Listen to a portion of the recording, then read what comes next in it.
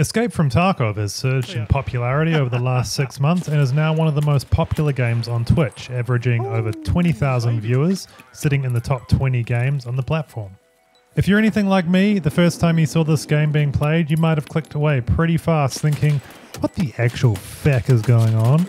There is just an abundance of systems and things to learn in this game before you even get into the actual gameplay loop.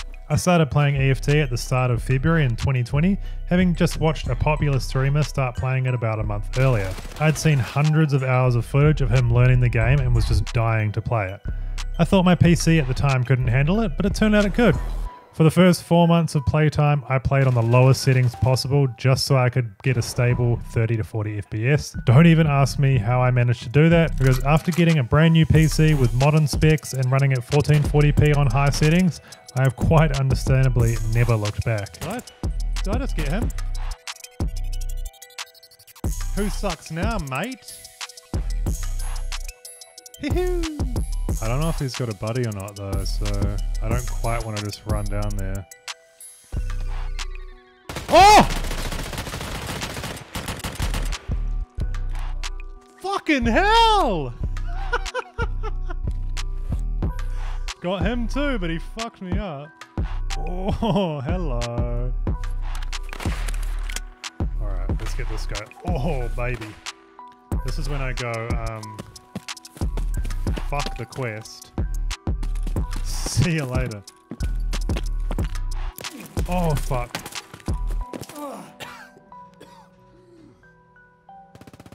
Textures and resolutions aside, after sinking at least 400 hours into the game, and probably more than that again just watching and researching, I've clocked in at almost level 40 with just over 300 raids completed. Please don't laugh at my survival rate.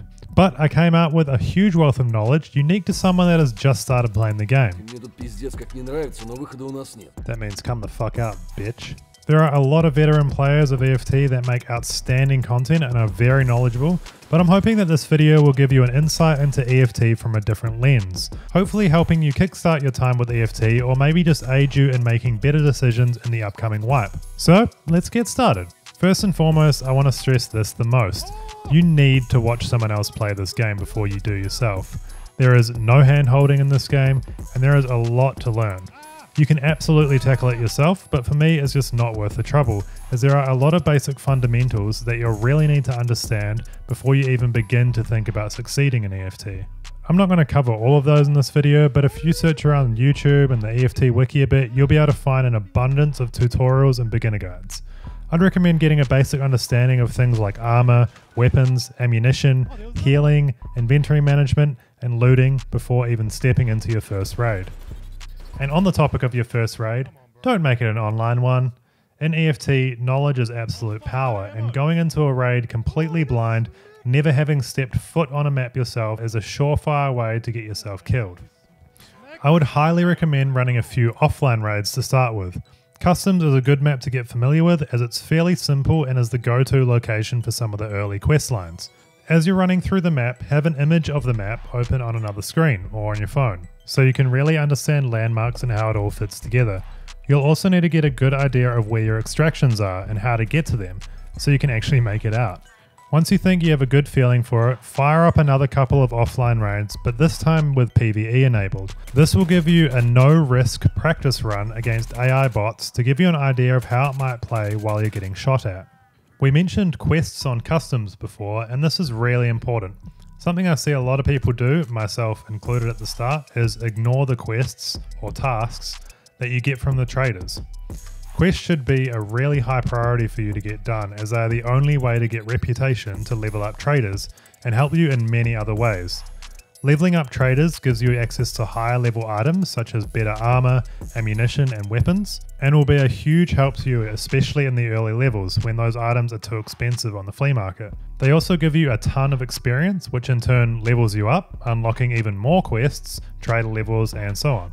Seriously, get these things done. I know some of them suck, but you'll thank me later. The other thing I neglected when I started playing Tarkov was the hideout. Casting it off is just a bit of a money sink, I didn't think much of it, but the hideout is another top priority for you in Tarkov, especially in the early levels. You can craft many items needed for quests in the hideout, and those crafted items count as found in raid, so they can be sold on the flea market post patch 12.6 and can be used for found in raid quests. The hideout is also the source of the majority of my money. At later levels you can make absolute bank just by crafting items in the hideout and selling them onto either the traders or other players. There are some real hidden gems in there, so honestly, get to upgrading that hideout.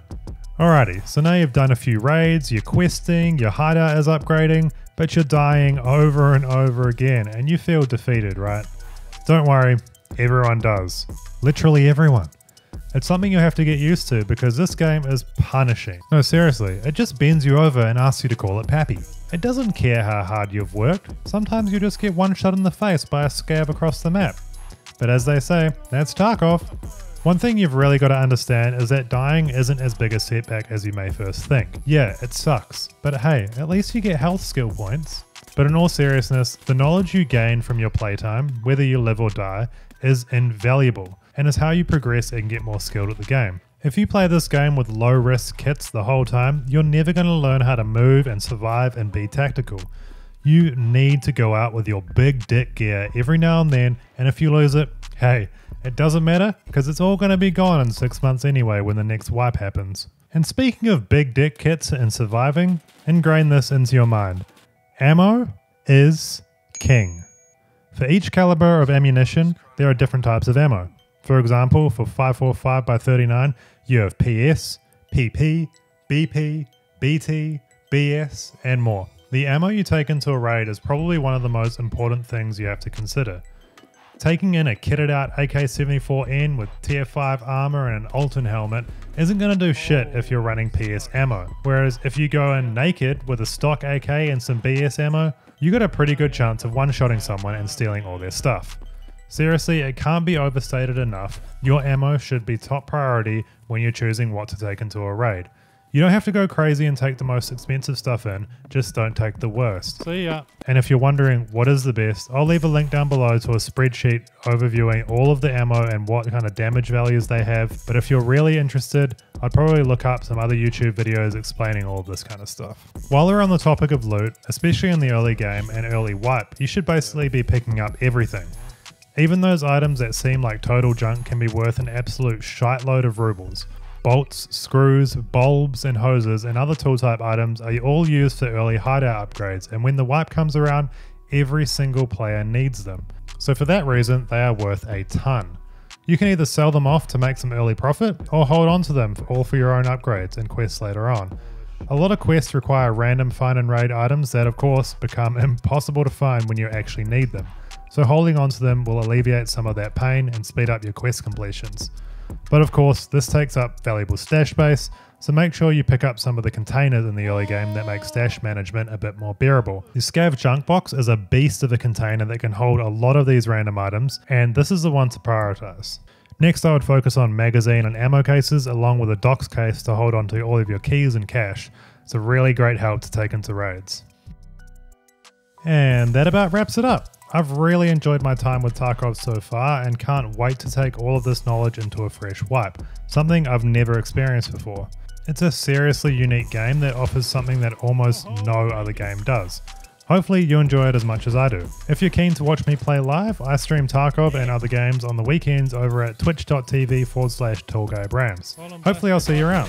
If you liked this video, don't forget to hit all the things and leave a comment and let me know if you prefer burgers or pizza. It's a really hard one for me, but personally, burgers take the cake.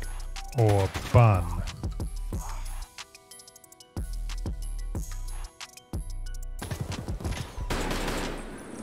Fuck you.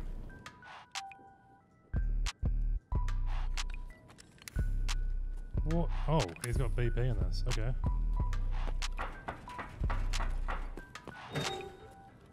Woo! No campers, no campers, no campers, no campers, no campers. Oh, baby. Oh, shit.